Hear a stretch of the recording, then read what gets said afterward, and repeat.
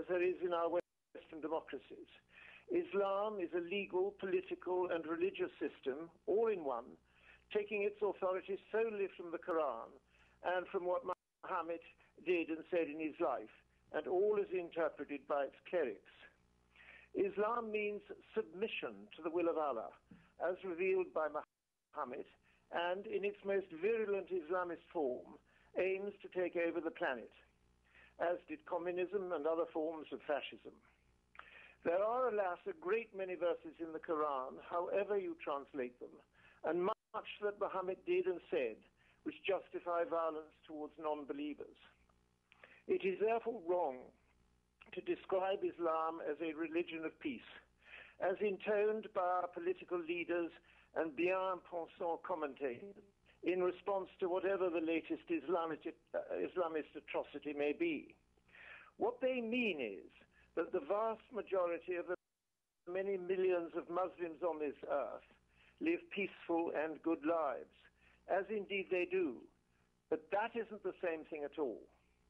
And the odd thing is that if we try to talk about any of this, we are immediately accused of stirring up religious hatred. Yet most of us do not hate Islam. We may fear it, but all the hatred is in the breast of the Islamist, and it flows only in one direction, against us, the non-believers. Let me give you a recent example. You may have seen that two British jihadists murdered a British soldier, drummer Rigby, on the streets of Woolwich some 18 months ago. They gave a bystander a handwritten note, which was produced at their trial and of which I have a copy. In that note, they quote no less than 22 verses of the Quran to justify their action. Last November, we debated in the Lords the failure of our security services to prevent that atrocity, which our Prime Minister duly parroted was, and I quote, a betrayal of Islam. I have been described by two Muslim Labour MPs as diabolic for challenging the accuracy of that platitude, and for suggesting that our government should encourage our peaceful Muslim community to address the violence in the Quran and in what Muhammad said and did. I have, of course, challenged the MPs to a public debate, but answer comes there none. That was all I did. I just said that our government should get our peaceful community to address the violence in the Quran, and all hell was let loose on the left. And ladies and gentlemen, we have to get rid of another silly one, and it's this: oh, but there's a lot of violence in the Bible too.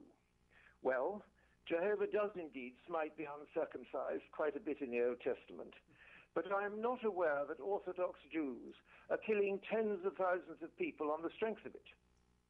But the New Testament and Christianity's founder are entirely good and non-violent.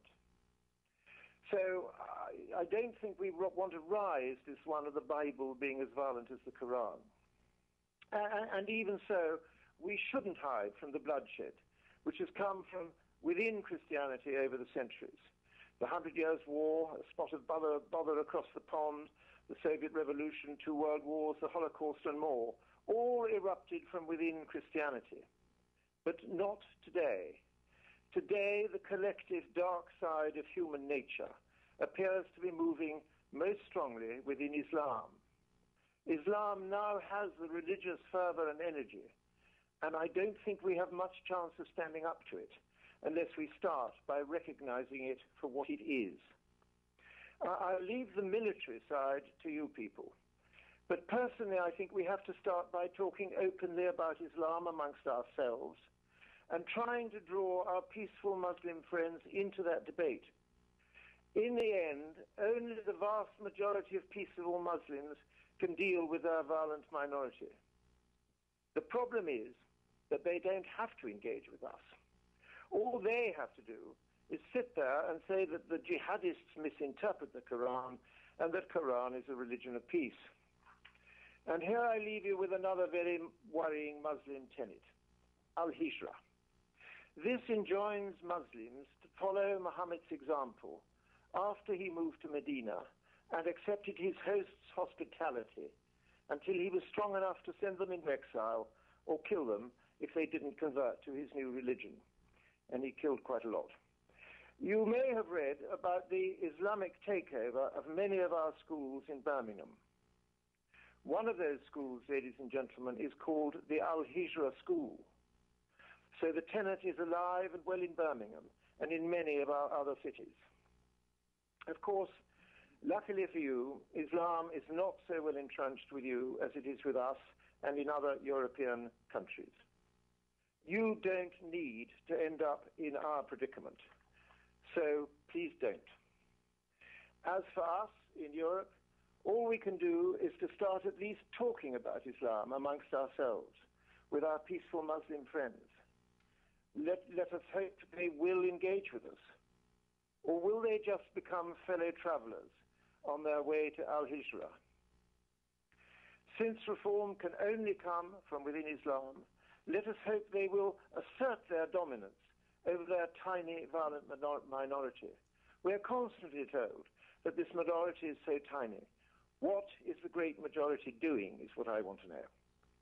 They could, for instance, call a great Muslim council and declare that true Islam flows only from the peaceful verses of the Quran, and that the violent verses are to be internalized as the struggle between good and evil in each one of us. They could cast the jihadists out of Islam. Will they? I'm not so sure, ladies and gentlemen. We can but hope that they stand firm and do something like that. But I fear they won't. Let us see if they prove me wrong. Thank you. Lord Pearson, thank you. We will be talking, I'm sure, in the